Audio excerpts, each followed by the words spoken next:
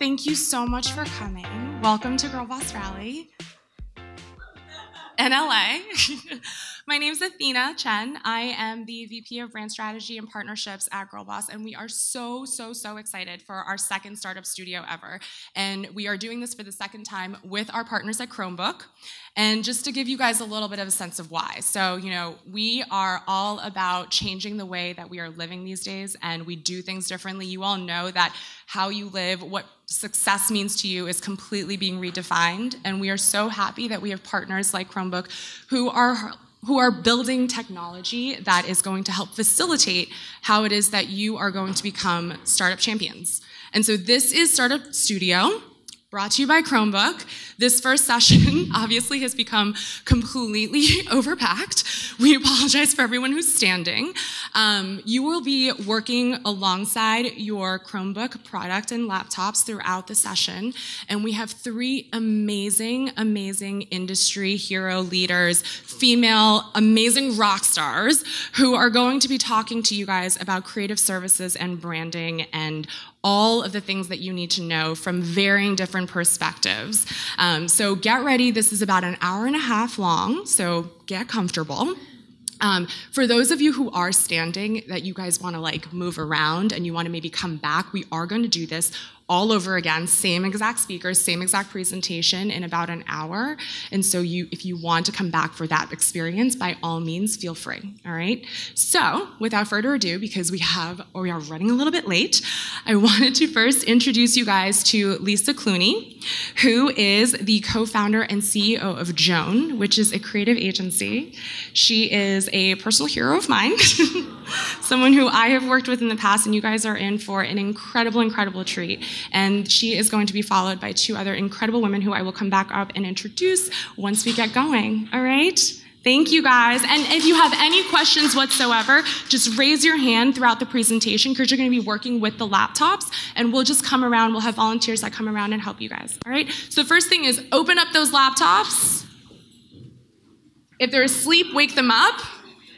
And I'm going to let Lisa take it. Hey.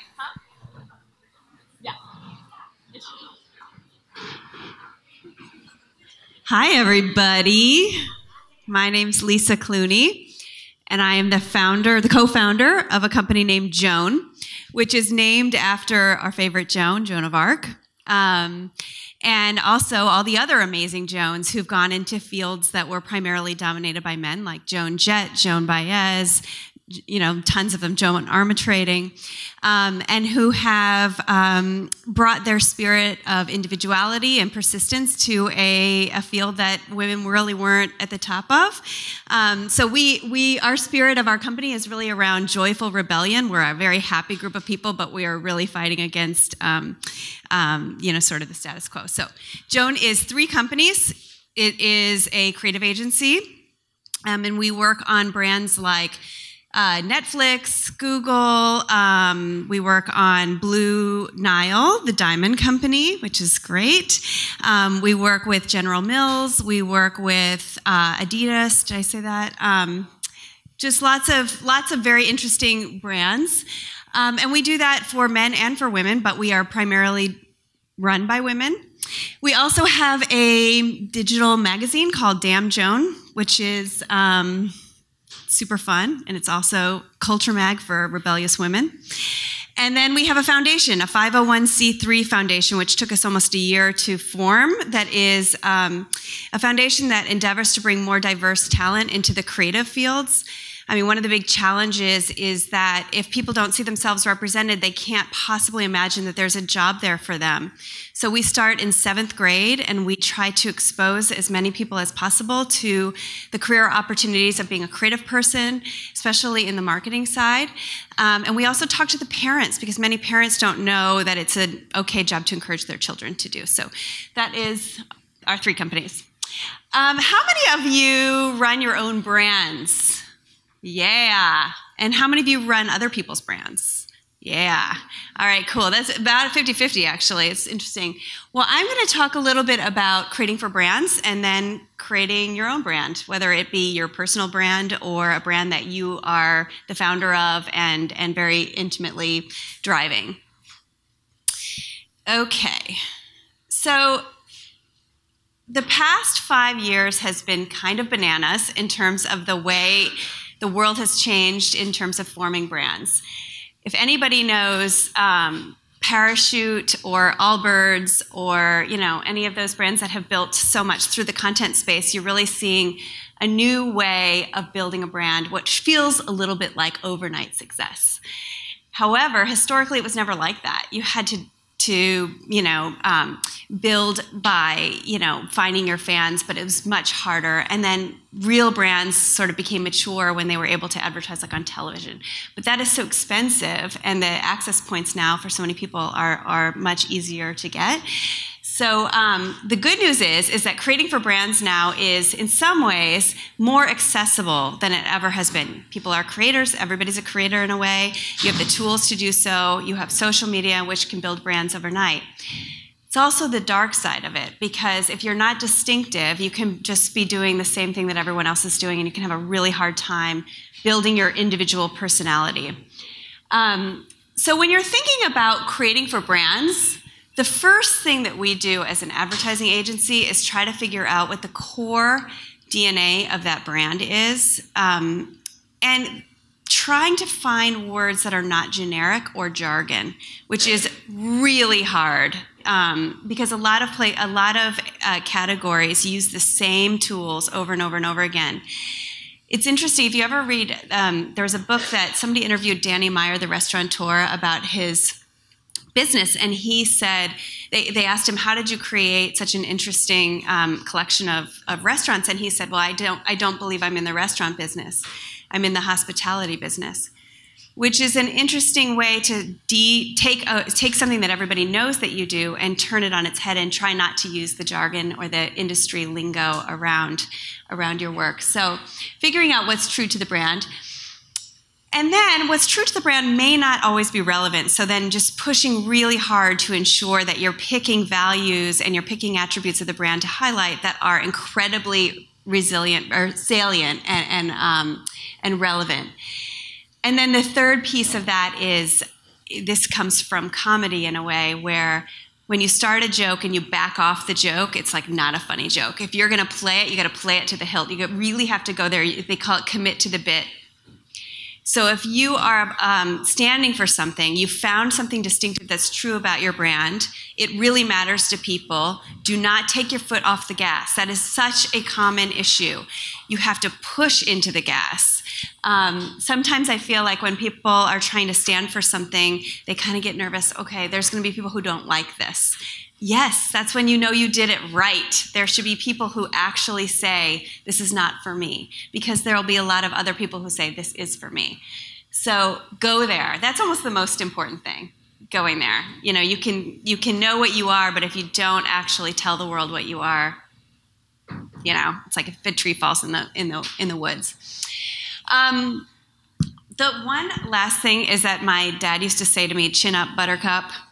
And I think about that all the time, like how do you face the challenge of how hard this is every single day? And I think it's first of all, I think cut yourself some slack, because it is really hard. It's hard for even the biggest pros in the industry. They're having the same kinds of conversations as the startups are.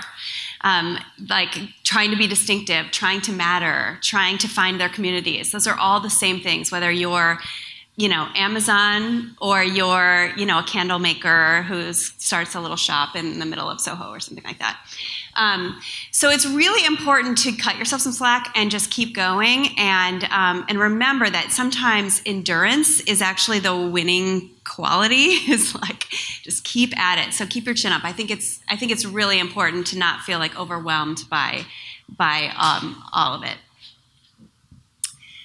So to that point, you probably have heard a lot about content. It feels like it's the biggest buzzword of marketing right now is, oh, I make content, or we build our brand through content, TM, I think it's very difficult to understand what the role of content is in building brands. I think that there are just as many people who believe that content has made their brand as there are people who believe that they have misspent their money by not attributing the content properly to their brand.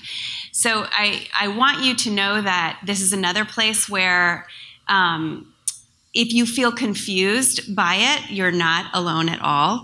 I think the most important thing about building content is that it comes from a truth of who you are and what you do and the value that you give to your audience. Because content for content's sake is disposable and unmemorable. Even though that one piece could be really interesting, what does it mean as a knock-on effect for your audience? So thinking about your audience as people who come to you for a specific thing, offering more content in that vein is like an ad in a way.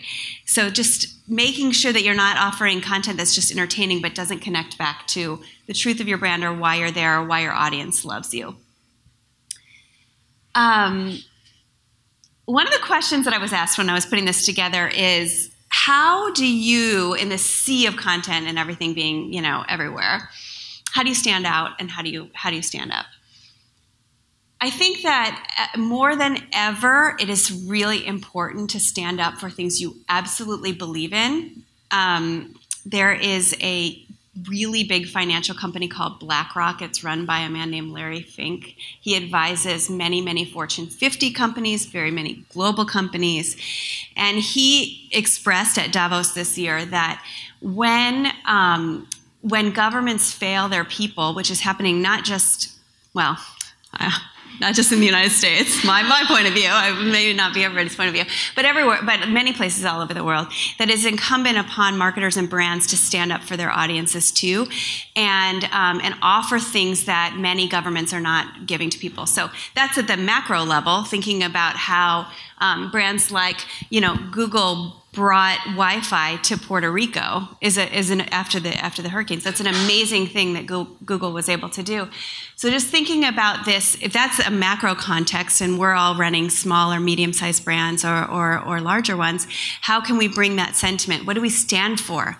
What do we stand against? What are we here to do? That's the fastest way to get people to see you, for your light to shine, and for that to be a lighthouse effect for all of the people who also believe that to come to you. And it's good for the world.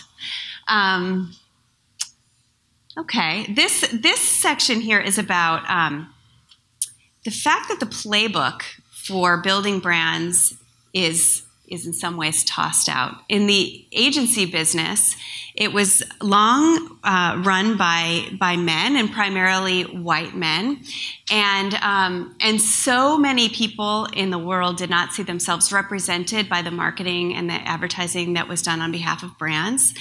And the wonderful news is that that day is kind of over, and more women and people of color, people who haven't seen themselves represented, are now creating content and advertising on behalf of brands. So it is a really wonderful time to join the industry and to be an entrepreneur. And if you're looking for a company to partner with or to create your brand with, the things that are really super important is the empathy that they can find with your audience, which is another really terrific reason why we need more diversity in creative departments, because not everybody looks like typically the audience that they serve.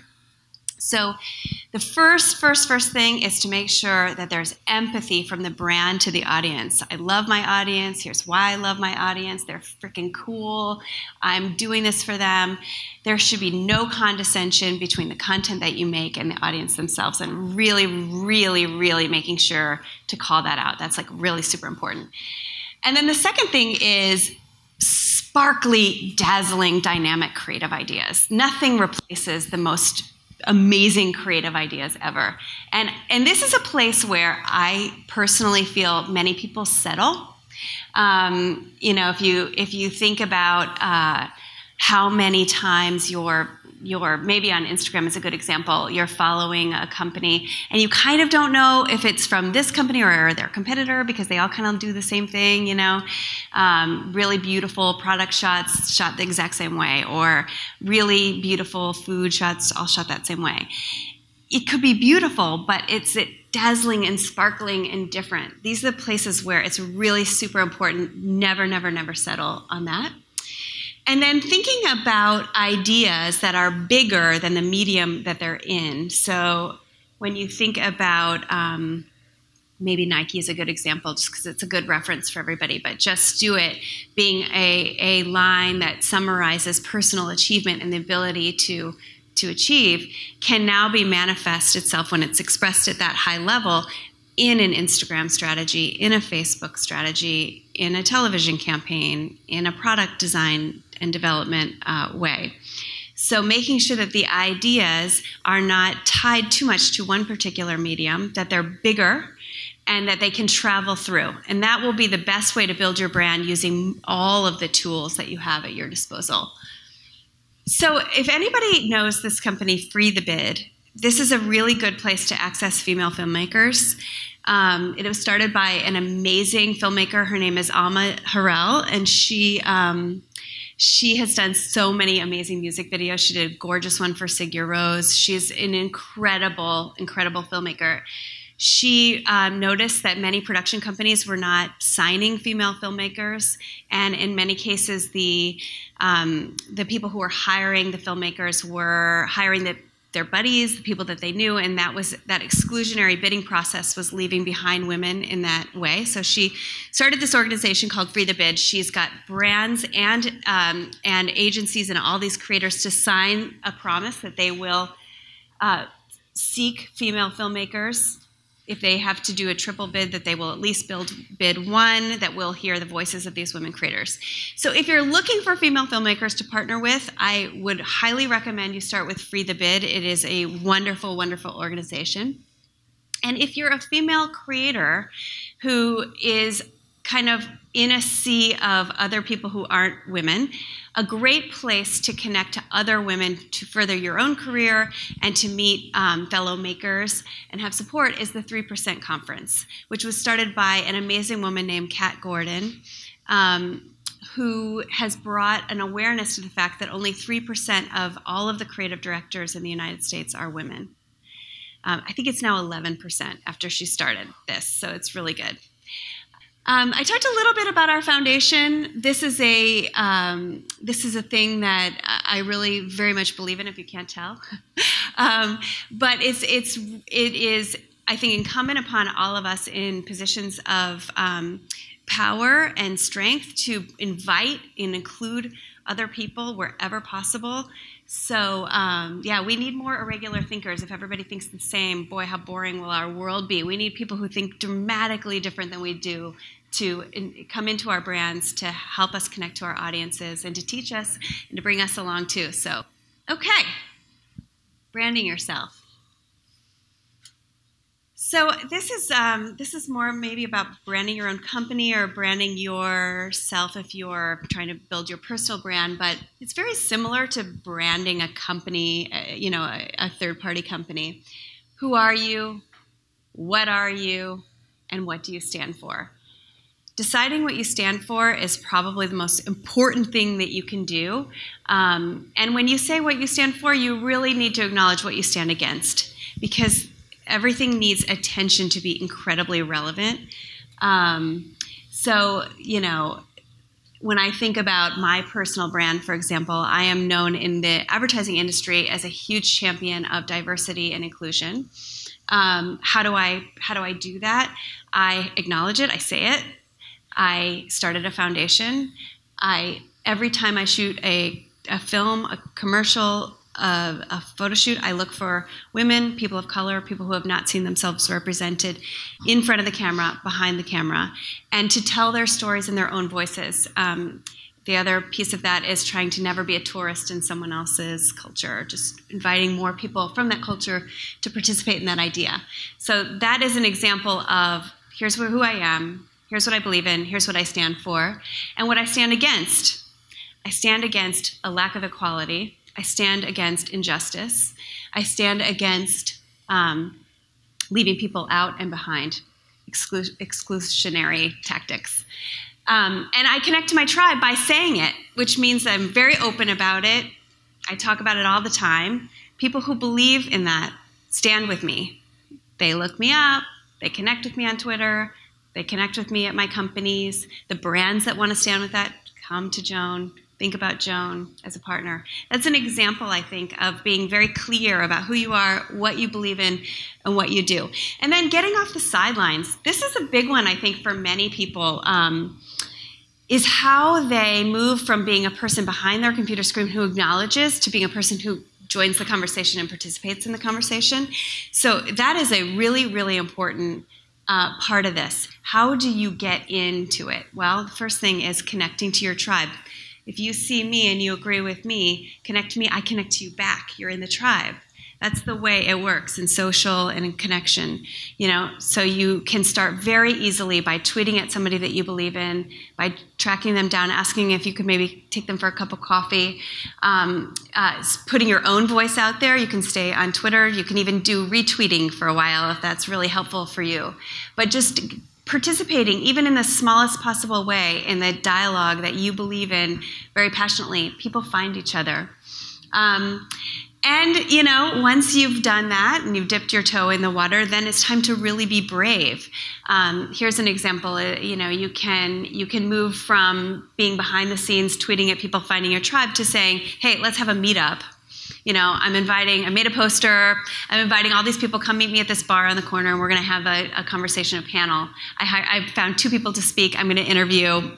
And it goes very quickly like that, from just connecting with a few people to being like, hey, come to New York, come do this panel with me, whatever. It takes not that much time to do it. And people are really eager to connect. So don't be afraid. That's the first step to being brave, is to try to do some organizing around that. And the next thing is somebody invited you to be on a panel. And then it kind of snowballs. Okay, yeah. I'm out of time. Wow. Okay, takeaways. Key takeaways. Know your strengths. Do not be modest. Modesty is not good. Know your strengths. Know your values. Find your tribe. Use your creativity. And build bottoms up, which is connecting one-to-one with people that believe what you believe, and helping, if you work on a brand, helping that brand to do the same. And that is it.